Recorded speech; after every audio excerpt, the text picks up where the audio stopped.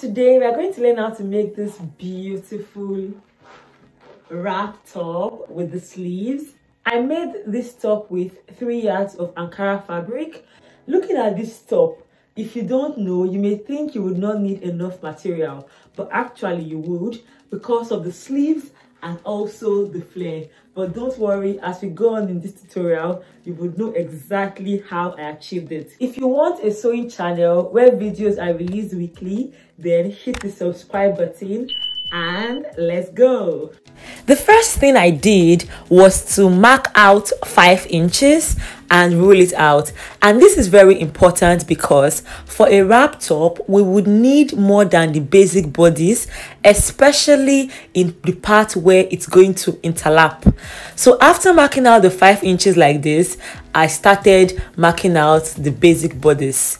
Now if you don't know how to draft the basic bodies, I have already released a video on it and I'll be linking it up here. As you can see in this draft, I have actually drafted both the front and the back block, and that's how you're going to do your own. We are going to be connecting where the shoulder and neck meets to the edge of our bodice to make a triangular shape that we can use. The next thing we are going to do is to cut our back block, and to do that, you see these 5 inches that we've already ruled out. We are going to fold it because remember, the wrap part is only going to be for the front and not for the back part of a wrap top, unless if you choose to maybe turn it upside down. So yes, right now we're folding the 5 inches off. Then we now have our normal back block, and of course we are going to be cutting our back neck, and we are going to be cutting every single thing on our fabric and our lining.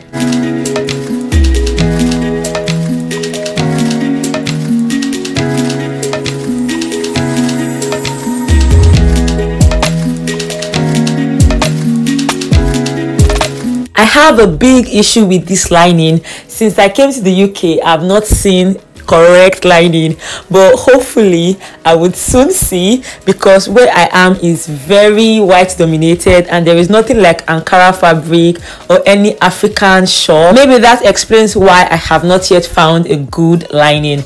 This one is like rubber lining and I absolutely hate it, but at least it does the job, or so I think. So let's just continue with it.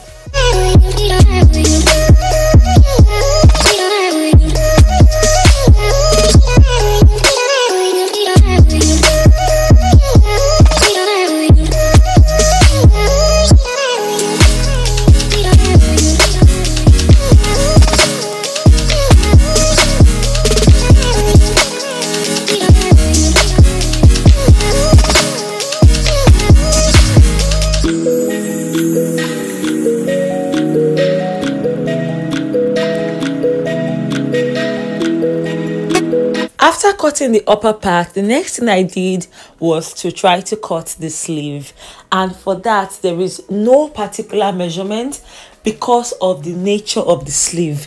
So the sleeve would literally be pleated, so all I measured was the length of the sleeve, but for the width it's going to be as much or as small as you want it to be. To get your sleeve measurement, after measuring your armhole measurement, you can times it by 2 or by 3 depending on how much you want the pleating to look like. So that's just what I'm doing right now, which is just me cutting out my fabric by width and by length.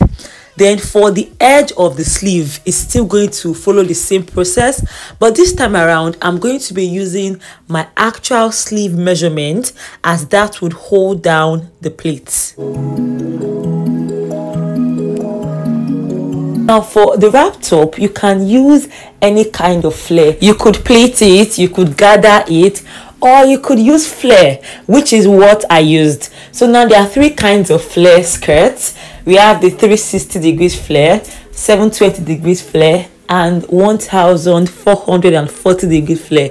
If you want a separate video on flare, let me know in the comment section, because if I start talking about flare in this video, it's going to take up the whole video. With this top, I wanted a flare that was not too bulky but still not too flat, so it was just like right in the middle.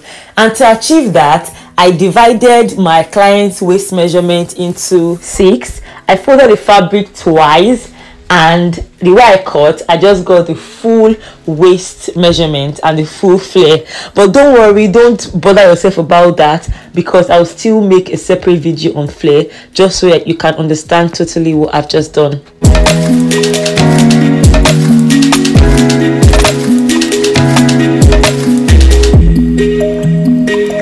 The next thing I did was to measure out the rope of the wrap top, and the length I made use of is 25 inches and the width is 4 inches. So of course you can use anything you want to use, but I made use of length 25 for each piece and with 4 inches. So when I have the two ropes, we are going to be having 25 inches to the left, 25 inches to the right. So we're going to start with the sewing. Now the first thing we're going to do is to sew the back bodice. Now of course we're going to be using the lining, even though our lining looks like rubber, but we'll just manage it like that. So we'll put the neck with the neck, of course good side facing good side. Then we're going to sew the neck region and turn it out. For the front part, we are going to be doing the same thing. It's just that for the front part, our neck is going to be this slanted part, or with this fabric, this is what it looks like. This slanted part. So just the same way we did for our back bodies, we're going to be placing our lining and we're going to be sewing the neck region.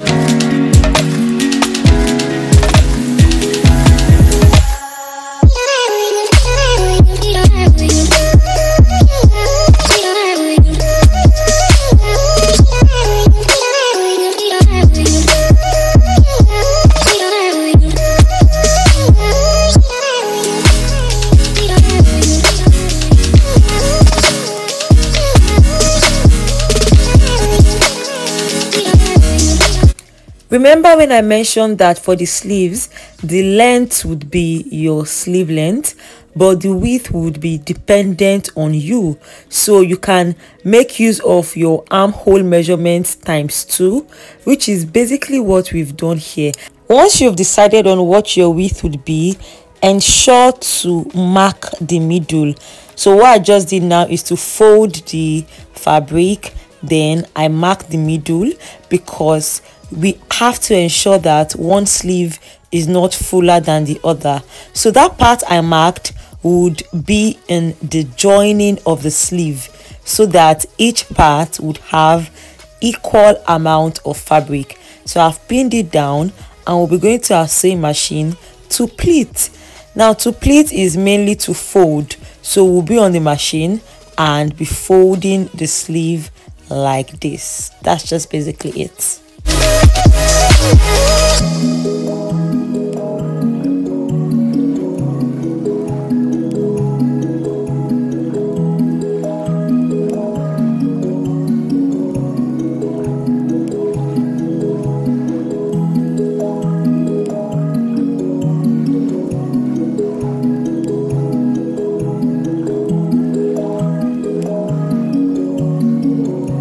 For the hem of your sleeve, the width would be based on your round sleeve measurement, whilst the length will be based on your sleeve length. For the sewing of the rest part of the sleeve, we would fold the already sewn sleeve, which is the fuller part, into two, ensuring we know the middle, and also we'll do the same for this smaller part of the sleeve.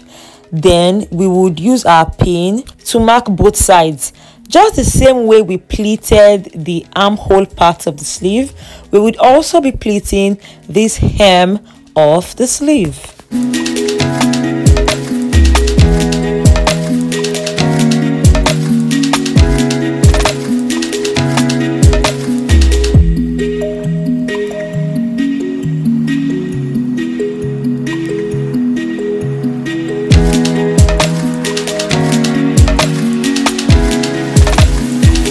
Now we'll be sewing the rope of the wrap top. We have folded it into two and we'll turn it to the back and sew so that we can turn it over.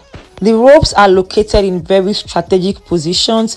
One is in front of one of the bodices, whilst the other one is by the side. So you can decide if you want it to be the left hand side or the right hand side. But this is how the rope should be situated. At this point, I'm joining all the sides of the top from the sleeve to the waist.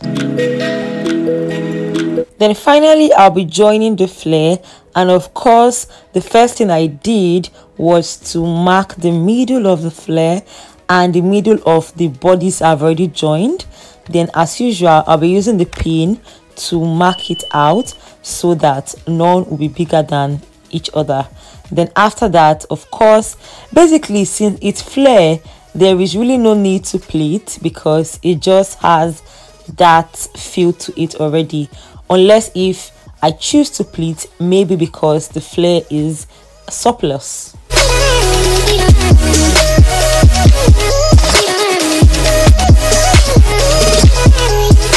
You don't scatter my head, I beg you kiss me again, you know say. So that's it about this beautiful top. Now if you love this video, you are definitely going to love this next video on how to make a kimono flare jacket. So watch it if you're interested, and I'm going to see you next week. Bye.